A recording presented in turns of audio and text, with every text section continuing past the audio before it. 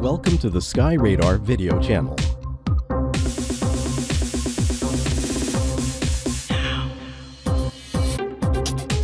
The presentation is given by Dr. Ulrich Schulten from SkyRadar.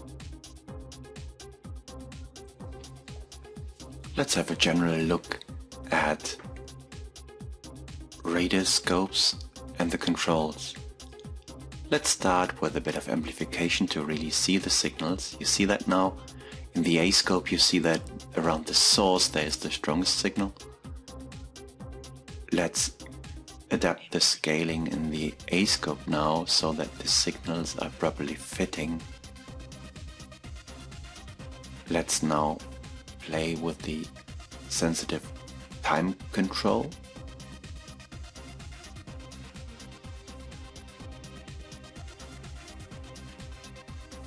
We can filter away signals in the near range. Now threshold and limiter. The threshold allows us to take away clutter. What you see here is that you can change the color scheme in the scopes.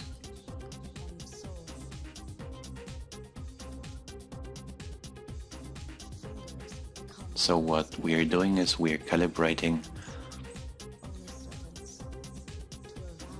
a color scheme which we called wetter, which is meaning weather. You see it's strongly working with the blue and green colors. Please be aware that when we set this, it's stored, but only when we call it up in the scopes, then it will actually be the mode of visualization. So we set it now, but you see up there nothing will change so far. Oh, it's beautiful. You see the reflections of the signals in all scopes. They should match each other. For instance, for me it's always easy, you know, when I look at a peak in the A scope, I look up in the B scope and see what that might be, and then I move over to the PPI scope. We're operating the B scope here with time on the x-axis. We'll later go to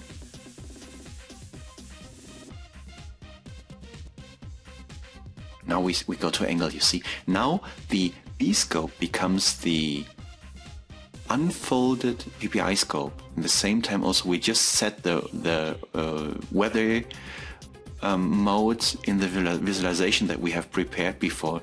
So suddenly we are working with blue and green color schemes.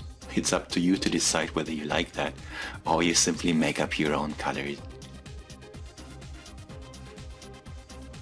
Okay.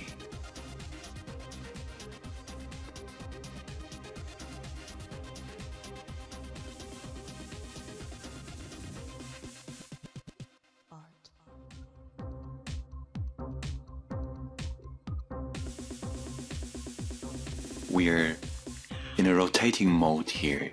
We can define or change from rotating to stop, like now. Now it doesn't rotate at all.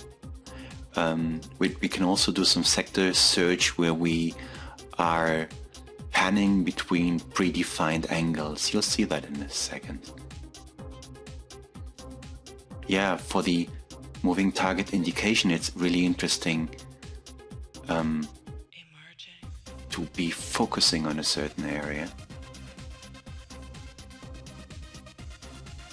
We have it set static now. So when it's static, it makes sense for the B scope to be in the time mode, because otherwise you wouldn't see much of it. Now you see there's a person moving in the room and you see the trajectory. Be aware that x-axis is time, so there is somebody moving forth and back.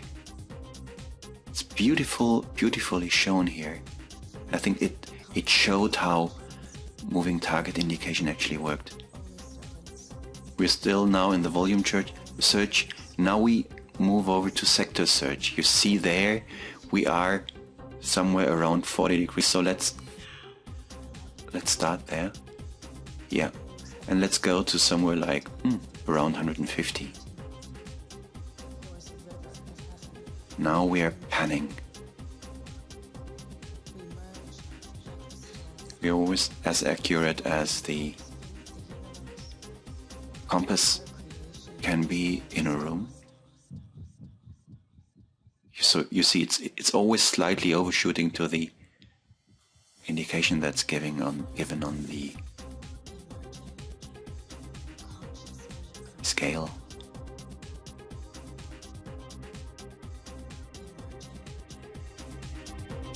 Now it's between 19 and 150.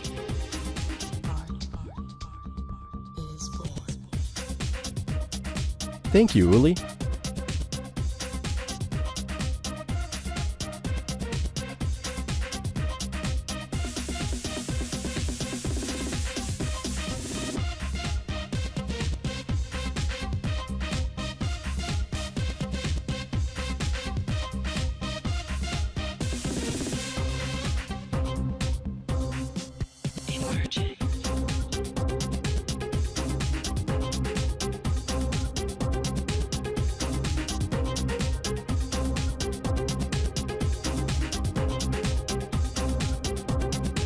We hope you have enjoyed this video.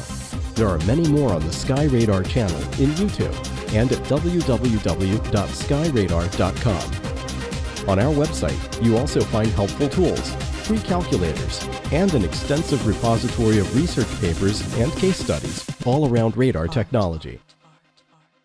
It is born.